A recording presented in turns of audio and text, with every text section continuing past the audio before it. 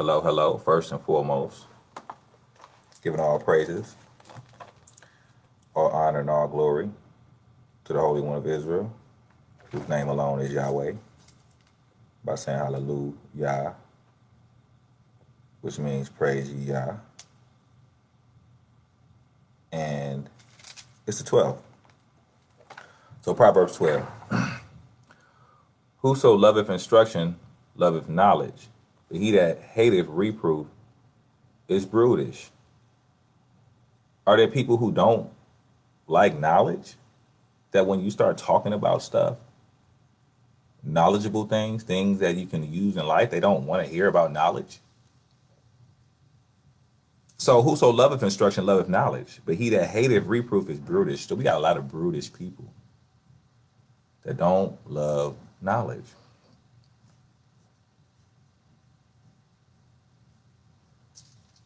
A good man obtain favor of Yahweh, but a man of wicked devices will he condemn. A man shall not be established by wickedness, but the root of righteousness shall not be moved. A virtuous woman is a crown to her husband, but she that maketh a shame is as rottenness in his bones. So it said a virtuous woman is a crown to her husband, but she that maketh a shame is as rottenness to his bone. What does that really mean? What it says to me, though, Abraham, when he left his mother and father, he became one with his wife. So he combined forces, combined with his wife. So if your wife can either be a crown to you, or she can bring you up, or she can bring you down. That's what a woman can do to you. The thoughts of the righteous are right, but the counsels of the wicked are deceit. And when the wicked people counsel you, they're deceiving you. You know, they don't tell you to do the right thing.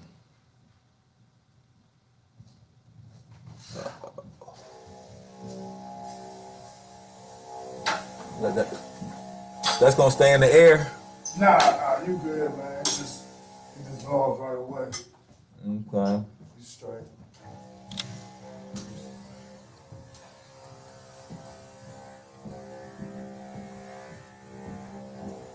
I'm just mainly hitting touch points like door handles and Okay. shit like that. All right.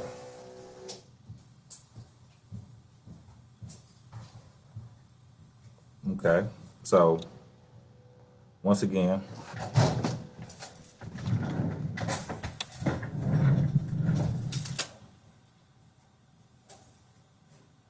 oh my God.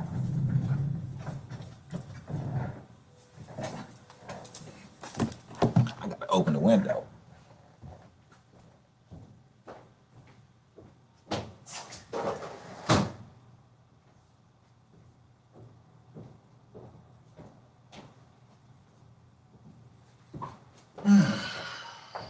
My bad.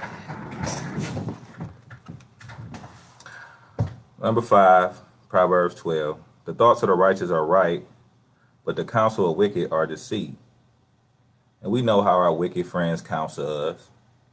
As a man, I know if I got certain righteous friends that when I talk about women, they say one thing. Oh, you should do this or do that with her. But of course, my wicked friends will say, well, you do this and that with her. Let's continue though. The words of the wicked are to lie in wait for blood, but the mouth of the upright shall deliver them.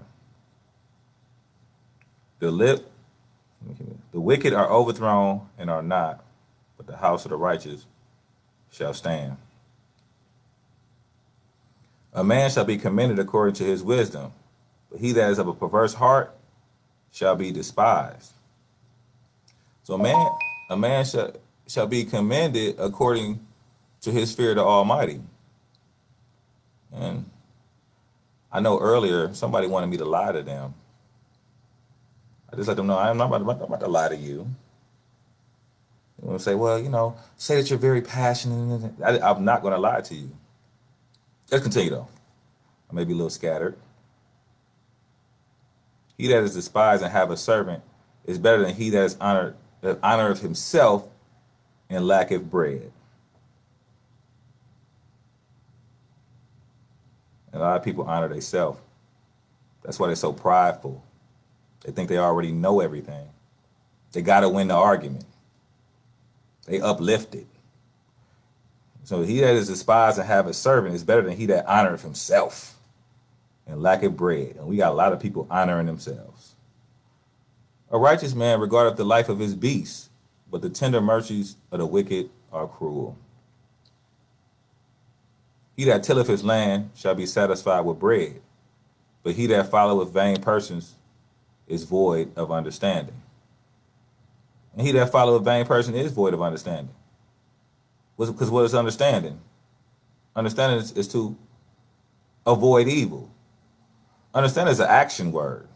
It's not the same as wisdom, because it's applying wisdom is understanding. Let's continue though.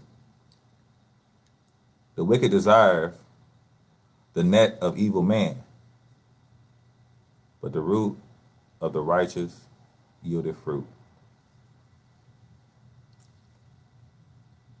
The wicked is snared by the transgression of his lips, but the just shall come out of trouble.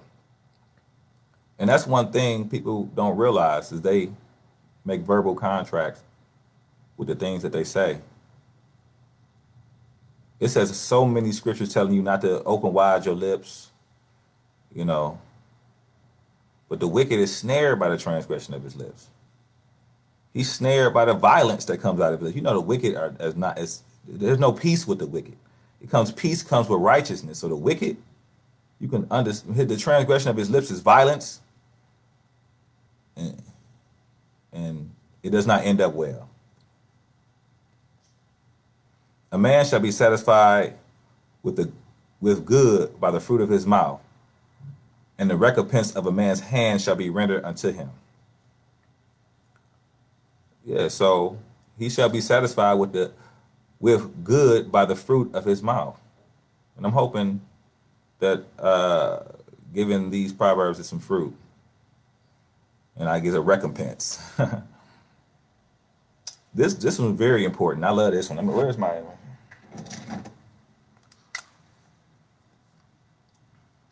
The way of a fool is right in his own eyes, but he that hearkeneth unto counsel is wise. The way of a fool is right in his own eyes. He won't even consider what somebody else has to say. Proverbs 12:15. The way of a fool is right in his own eyes, but he that hearkeneth unto counsel is wise. What does that mean?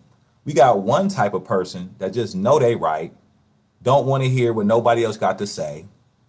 But then we have that other person who is not uplifted, is not prideful, and he's willing to listen and hearken unto someone trying to counsel him about the matter. Verse 16. A fool's wrath is presently known, but a prudent man covers shame. This is important. When you're a fool, then people automatically know when you're upset, when you're angry, when they can see it in your face. They may see it in your actions. They may see it in the way you move around, a fool's wrath is known at that moment. You know this motherfucker, you know he don't have no control. That's a fool. But a prudent man, he covers it. You won't be able to see it.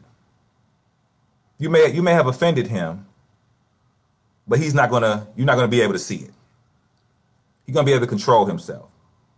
He's gonna be able to think about the best thing to do, and not act a fool.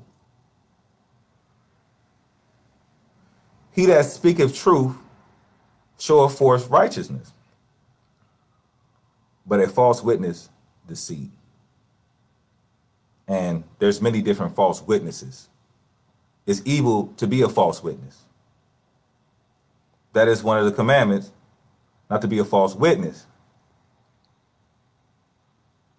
and lie.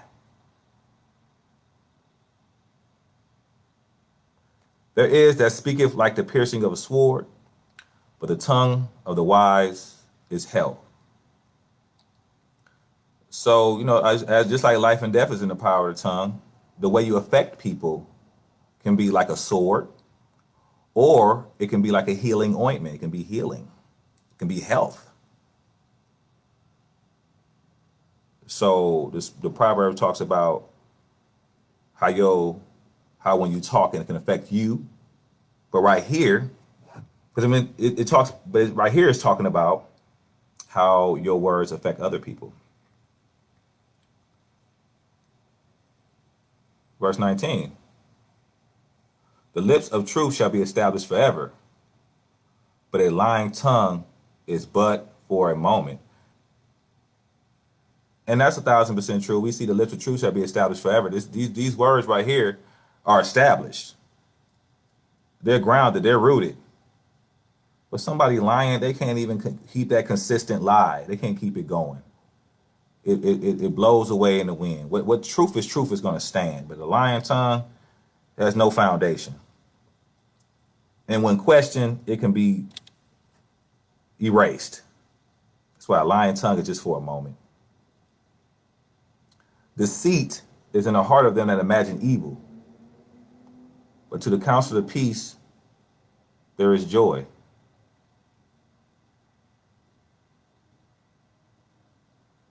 There is no evil happen to the just. Well, let me read that again. There shall no evil happen to the just, but the wicked shall be filled with mischief. And if you desire righteousness, then you're going to be in situations where it's going to be peaceful. You're not going to be lying to each other. You're not going to be tale-bearing to the people. Your relationships, you're going to love your brother. Your relationships and the way you interact with people, it said there shall no evil happen to the just. He has a good name. But the wicked shall be filled with mischief, because the wicked is no peace for the wicked. They lying. They telling all your business, being talebearers. They want to commit adultery. There's no peace for the wicked. Let's continue.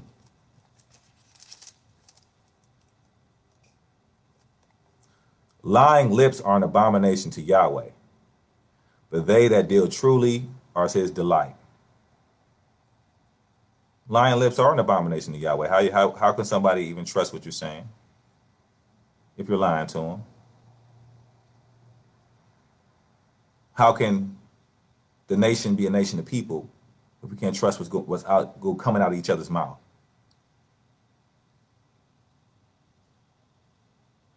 A prudent man concealeth knowledge, but the heart of the fools proclaimeth foolishness.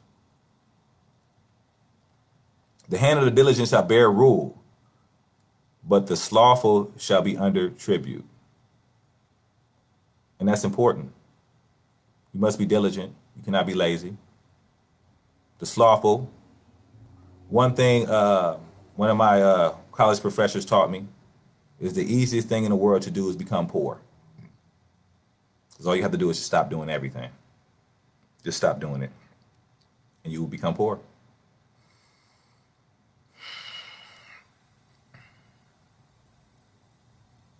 Heaviness in the heart of man maketh it stoop, but a good word maketh it glad.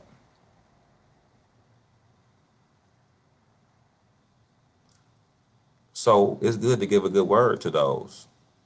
Make sure you get a good word to people who have heaviness in the heart.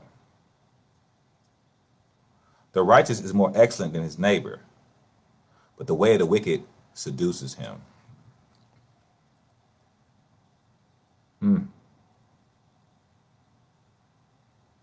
Don't get seduced.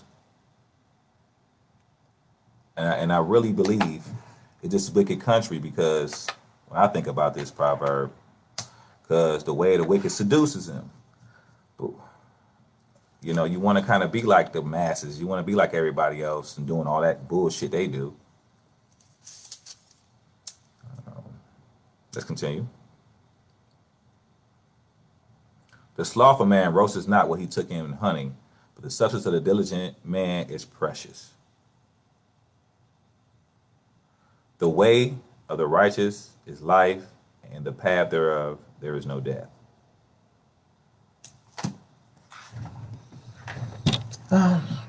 That's the end of Proverbs 12. I really don't do this for nobody.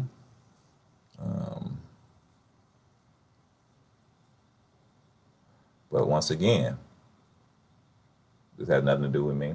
Just on here talking. I'm giving all praises, all honor, all glory, all majesty, all thanks